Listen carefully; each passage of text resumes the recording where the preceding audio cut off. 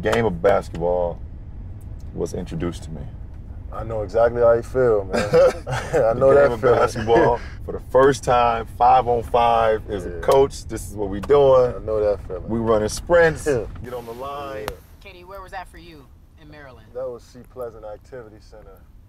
And you can remember that day like it was yesterday. Yep. You step into the gym and it's this euphoric feeling. It's like, you like, what is this? Man, so many kids just running around, and then you just see the basketball. What the fuck them two niggas doing in the Uber together, dog? Love at first sight. You really felt that as a kid. Oh, and that's man. what you need to feel at an early age. Yeah. You need to have those emotions.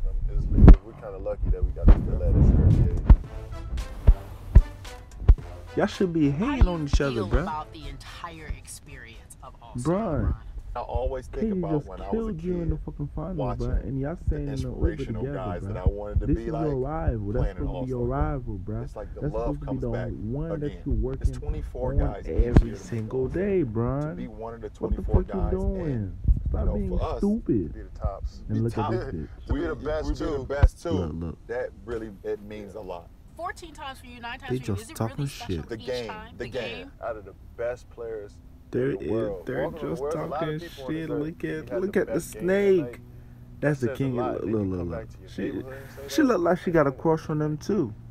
You feel like you could die at that moment. You know what I mean? That's the inspiration we've been talking about. It means a lot. That Sunday night means a lot. I was under the impression people take it for granted because, you know, everyone Shut the fuck up, Katie. You just talking shit. We do got to do a better job on Sunday. No, I can stand that the snake, best two man. players, though, like I feel as though we can definitely take it to the next level if we just knuckle up and play. Because everybody just gonna follow our lead. It's our obligation to go out and try to kill each other on the basketball floor. That's our obligation. It's like waking up and brushing your teeth in the morning. You don't even think about it. You don't even think about it. That is our job. That is our job. Nigga, that's not your job. That's not your damn job.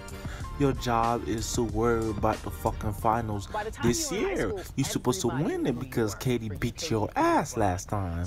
You're supposed to. Your job is to get the new calf straight and get to this finals and win it against KD, bro. That's your job. That's what you should be worrying about, LeBron. Damn. For you to save the whole city, and you don't feel it as much in the beginning.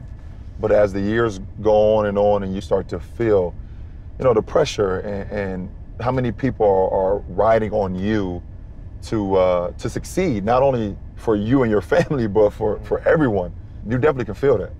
Just truth of the matter, in your neighborhood, people don't like greatness. They envy it. Yeah. And that's the pressure you feel, because you want to prove them wrong so bad, but at the end of the day, you're really just trying to prove yourself right. So when you start to think about, the pressure and the hate and all of that stuff, it just adds on and it distracts you from where you're trying to go. Yeah. But I knew I had to keep pushing. So every time I hit a milestone, it wasn't a celebration. It was just like, let's keep going. Another step in the journey. Because they waiting on us to fall off. Right. You know what I'm saying? So no, it's the whole notion of like when you grow up in an African American community, it's like everyone is so happy when we all on the same level. Exactly.